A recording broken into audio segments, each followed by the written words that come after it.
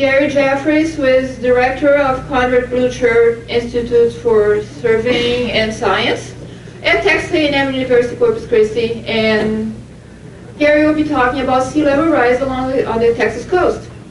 There you go. Thank you. When John asked me to do this, I said, well, John, you know, Sargassum floats on the top of the water and it doesn't really care what the sea level is. But it does impact the Texas coast fairly significantly. So I'm just going to give you an overview of what sea level's been doing in Texas over at least the last 20 years. That's how long the Blucher Institute's been measuring water level along the Texas coast. Okay, and we're responsible for the Texas Coastal Ocean Observation Network that actually got the construction of which started exactly 20 years ago in 1988. We've installed approximately 80 tide gauges in that time, but we've removed quite a lot of them because a lot of them have only been in temporary locations, but we have now 30 active stations along the coast, indicated on that map there by the blue flags, and they're also integrated with the red flags, which are the tide gauges which belong to the National Ocean Service and part of the national network. Our primary sponsor for this is the Texas General Land Office. They're particularly interested in knowing what the water level is along the coast because it defines what we call the littoral boundary, which is the tidal boundary from privately owned uplands to the state's owned submerged lands. And the General Land Office is responsible for state lands in Texas and is responsible for the state-owned submerged lands. They often find themselves in court over where that littoral boundary is.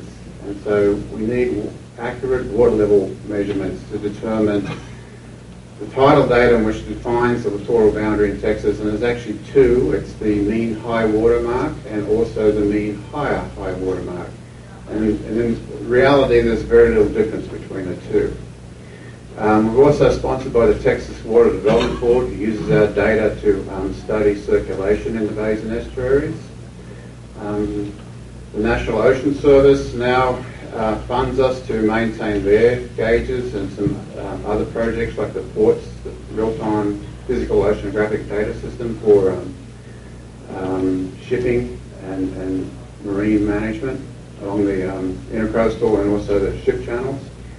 So they sponsor us, but our biggest sponsor right now is the U.S. Army Corps of Engineers, who uses our data on a daily basis to manage dredging of the intercoastal waterway and the ship channels. They're our primary sponsors.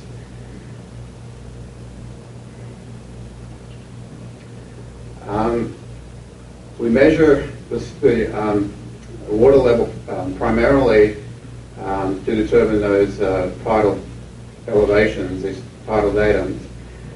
And we do that to the exact same standards that the National Ocean Service does, and they have a long history of doing this, actually over 200 years now, going back to 1807. They have set the standards for the legal parameters behind water level measurement in the United States. So we follow their procedures, we use the exact same instrumentation, and what it amounts to is these days it's a digital system using acoustic sounding, and we have 181 1-second observations over a 3-minute period. We take the mean of those observations, calculate the standard deviation, and reject observations 3 times the standard deviation away from the mean, recalculate the mean, and that becomes one water level observation. So we do that every 6 minutes, so 10 values per hour. We also measure meteorological data as well, because the wind speed, direction, barometric pressure also has a fairly major influence on water level in Texas. So we measure that data as well. And also we adhere to those standards that the National Weather Service does for those. But the reason we have to follow these high standards is because the data goes into court over these boundary disputes, and so it has to be to that standard, otherwise it would not be admissible as evidence in court. So it's done to very high standards. And because it's all digital now, we get it back to the university in real time. But this is the products that we actually produce out of measuring water level over a long period of time. And up on the top right there, you'll see the word epoch there twice.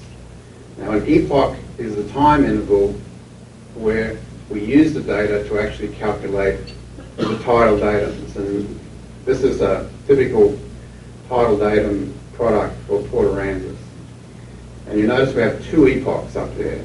Well, when we first started doing this, the current epoch was the 1960 to 1978 epoch.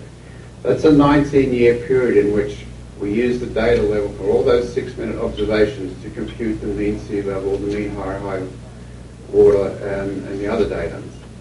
We use 19 years. It's actually a rounded up number from 18.6 years, which is the time it takes for all the permutations of position between the sun, the earth, and the moon to get back to where it started from. And the National Ocean Service has a very strict definition of what a tide is, and it's the change in water level that's purely driven by the gravitational effect of the sun and the moon on the earth. So storm surges and meteorological events do not count. And so if we have a storm surge in our data set, we actually throw that out. It's just the forcing of water level change by the astronomical gravitational pull of the sun and the moon, which causes the tides. But of course we know that doesn't happen when we get a storm surge. But anyway, this is how we calculate it, and it's done over this 19-year period. The most recent one was recalculated after 2001, that 19-year period. And this is actually dictated by Congress. The United States Congress is when these occur. And they roughly occur every 25 years. So the latest one, we're using data sets from 1983 to 2001. And they're the values computed under those headings there for mean sea level, for example. Back in 1978, Port Aransas was 1.497 meters. And that jumped up to 1.575 meters for the 2001 epoch. And that's actually, if you convert that to feet, the difference is 1/4 of a foot. Now, there's some problems with that, in that most people don't know that's happened, because this is a fairly official thing, and this is what surveyors need to use when they're defining the littoral boundary. And where the littoral boundary is where the mean high water mark intersects the shoreline. And that's where the littoral boundary is. And that's what surveyors use to define where the shoreline is for delineating private land uplands with the state-owned submerged lands. It's unfortunate that the rest of the United States government does not seem to care much about that increase in water level. And I'll get into that in a little bit. But all the data that we produce now is available online and on the web for anyone to see. And all the data that we've ever collected going back to 1991 is now online. So any historic data that you might want to use is also up there and available to users. But what about long-term sea level rise? Okay. Starting back in the early 1990s, NASA and NOAA and a bunch of other agencies around the world started putting up satellites that were measuring sea surface topography. These were fairly high-powered lasers which just did vertical shots down to the sea surface and started measuring the topography of the oceans. And they got very good at this. They can measure now down to a couple of centimetres with every observation. And they're also measuring wave heights and stuff. But if you take all the data from what's collected so far from the satellite altimetry and you take out all the seasonal effects, this is what we're seeing just over this nearly 15-year period now, is we're seeing an average rate of sea level rise of about 2.4 millimetres per year. This is calculated by NOAA, by the way. And so The majority of the sea level rise globally is being caused by thermal expansion of the oceans. Of course, we've also noticed that the poles are diminishing and some major glaciers are shrinking, and so that's adding to the sea level rise as well. But the majority of it is, oceanographers believe, it's thermal expansion that's causing the sea level rise. And it's actually been going on for quite a long time. And here in Texas, measuring water level at the longest tide gauge we have, which is in Galveston on Pier 21 on the bay side, we have this 100-year record now showing an increase in water level, fairly linear over time, which amounts to at Galveston about 2.13 feet per century, or about 6.6 millimetres per year. But what we're seeing here, a lot faster than the global rate, is because we have subsidence in Texas. And I've highlighted on this graph these red lines. NGVD stands for the National Geodetic Vertical Datum of 1929. This was the first time all the level networks in the United States were adjusted as a homogeneous network and tied to 26 tide gauges around the country. Okay, that's an important number to remember, that, 1929. And back then, the assumption was that sea level around the country from both coasts, and including the Gulf, was the same. But we now know that's not correct, that gravity has a big effect on sea level from various places around the planet. And so they readjusted this data set, the level data, with a bunch of extra level observations in 1988, and that's called the North American Vertical Datum of 1988. And that was all tied to one tide gauge, and that tide gauge just actually happens to be up in Quebec. But they chose that tide gauge because it minimised the differences between the 1929 adjustment and the 1988 adjustment, with pluses and minuses. So keep in mind that these national level datums were computed once in 1929, the first one, and the last one was done as recently as 1988, which is what we call our national elevation datum. Okay, we have this problem in Texas that we have not only sea level rise, but we have subsidence. And that's basically caused by, in a localized sense, by the withdrawal of water and hydrocarbons out of the substrata. And what happens, particularly with the water, clays compress, and the whole land subsides. And we have had several areas up in Houston that actually have subdivisions that were built back in the 70s and now underwater, right along Galveston Bay. And they've had rates up to 10 feet of subsidence up there since the 70s. Actually, subsidence seems to diminish the further you get away from Louisiana, where it's worse. The long-term gauge around here is at Rockport, and if you extrapolate that data, it's about 1.5 feet per century, so it's not as much as at Galveston, but still fairly significant. How does this affect the future? Well, it's obvious, if you're building stuff along the coast, you want to maybe plan for a little bit extra elevation to take into account the sea level rise. That doesn't seem to be happening here on Padre Island, where the magic number for floor level elevation, I believe, is 9 feet. But 9 feet above what? And that 9 feet above what is pretty much determined by FEMA, the Federal Emergency Management Authority. And they have what's called flood insurance rate maps. And the flood insurance rate maps for Padre Island show this magic number of 9 feet.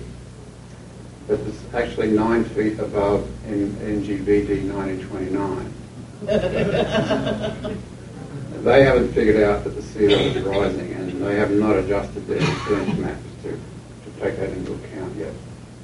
But they might one of these days. But basically, the this water level is affecting our mapping, and I'll just show you how that works. This is Texas A&M Corpus Christi. You see we're somewhat vertically challenged, close to the water.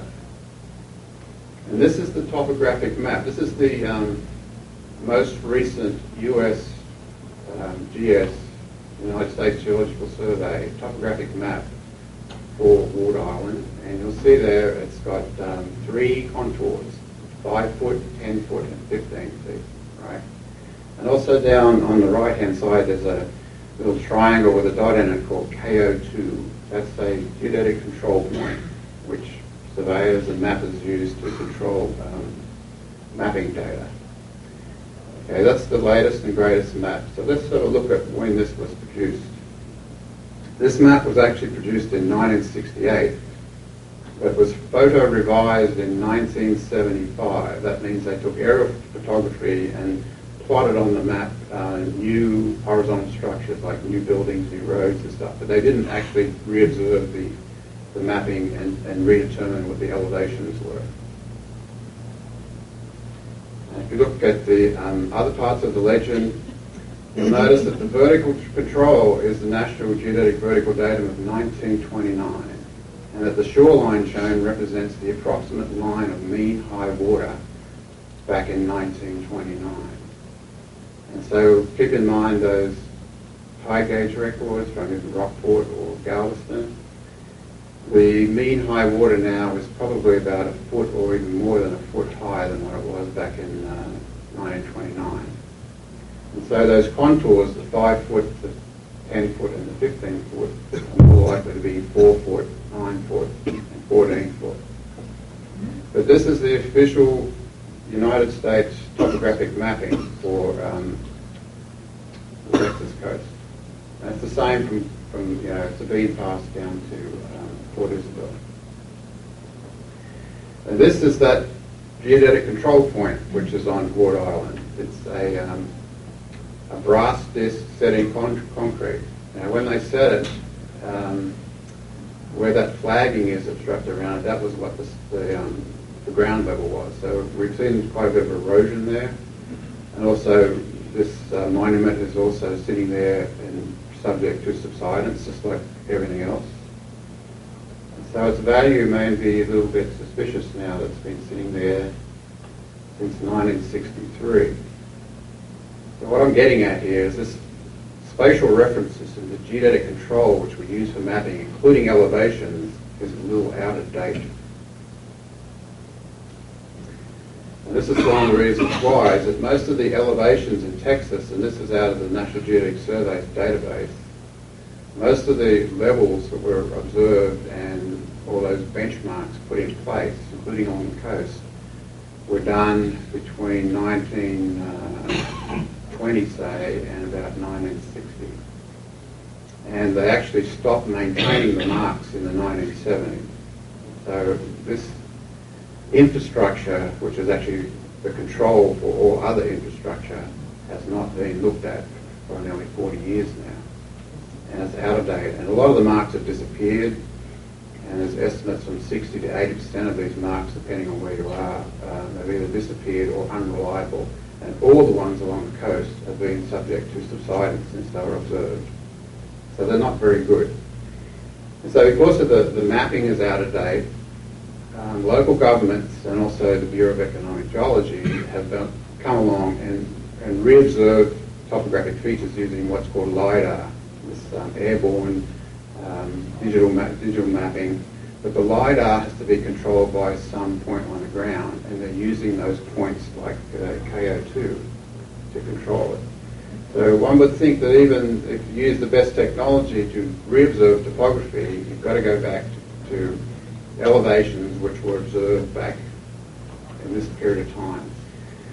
But the National Geodetic Survey has actually introduced a program to fix this. It's called the National Height Modernization Program. And Texas is now one of 11 states that are now involved in this program, but it's grossly underfunded. And so we're trying to fix elevations along the Texas coast. and actually all over Texas, because we have flooding also in places like Austin and San Antonio. But this, one of my last slides, comes out of a book by Bob Morton, which I think a lot of you know, and Orrin Pilkey, which was published back in 1983. And it's a sketch showing that if there's an increase in water elevation of D in vertical, that the shoreline retreat is 1,000 times D. Now, I don't know what the origins of this is. I just thought I'd throw that up there for you to ponder. And I think that's the end of my presentation. Thank you.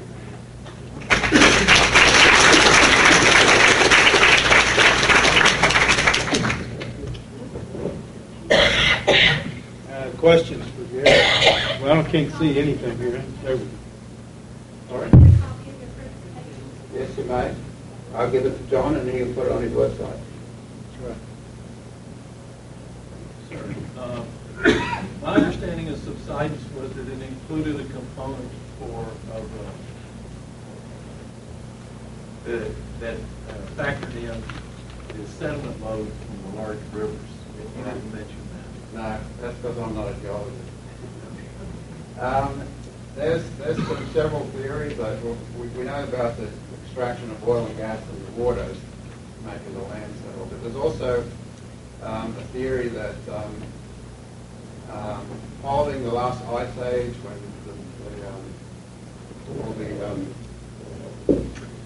the ice sheets from North America started melting, the northern part of the continent is rebounding from that ice load, and we see that in actually water level observations in Alaska and Maine. They're not subsiding; they're actually, the land's springing back up, so the water level is actually retreating in the northern parts of the continent. And so it's kind of acting like a seesawing effect. That part of the continent's going up, and the southern part's pushing down into the water, along with the loading of all the sediments on the continental shelf is causing that. So that's a geological thing. I'm a geodesist surveyor. I measure things. I don't explain why they're happening. I'll leave that up to Richard. He's a geologist. So all of these lawsuits that you were talking about, those are the people wanting to know where the vegetation line is? Well, the vegetation line is separate to what we're talking about is the line that delineates title to real estate. This is what you actually own, right? The vegetation line is to do with the Open Beaches Act, right? Which is more like an easement rather than a title to where you own. And the actual boundary of the mean high water mark, that's allowed to move, and it does move, and it's encroaching landward as the sea level comes up. But it has to be, that movement has to be natural and imperceptible under the way the courts have interpreted it. So if you get a hurricane and there's a big sudden movement, your actual tidal boundary doesn't change because it's a very rapid event. So your tidal boundary actually may be out in the water, but it's not usable because of the Open Beaches Act creates an easement for the public to get to the beach. So you might still own the water, and that's why those houses are still out in the water. The movement also has to be natural, and there's an argument that because of the stopping of the sediments coming out from the rivers and building the jetties was unnatural, which has stopped the replenishment of the beaches. And so they still have title to their land, but it's out in the water, and it's pretty much unusable. Will the new geodetic marker that's going to be placed in August give us a current reference point? Which point's that? The one that's going to be placed at the Weather Meditation Center at the We hope so. We have this new agency in part of the Blue It's called the Texas Spatial Reference Center. And we're getting funds from the United States government through NGS to help do stuff like that. They just haven't given it enough money, but we can locate that as accurately as possible using GPS now. There's still some flaws with using GPS because it gives you an elevation relative to a mathematical surface, which we call the ellipsoid, and not mean sea level, because mean sea level is a function of gravity, not distance. But it will give you the best available elevation there is that science can give you right now.